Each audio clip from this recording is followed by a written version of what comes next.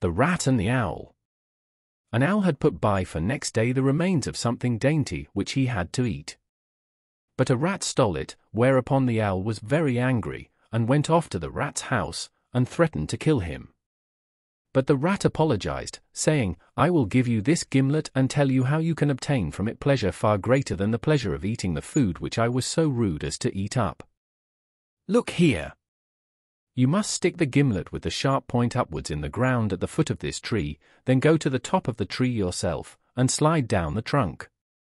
Then the rat went away, and the owl did as the rat had instructed him. But, sliding down onto the sharp gimlet, his anus was transfixed, and he suffered great pain, and, in his grief and rage, went off to kill the rat. But again the rat met him with apologies, and, as a peace offering, gave him a cap for his head. These events account for the thick cap of erect feathers which the owl wears to this day, and also for the enmity between the owl and the rat.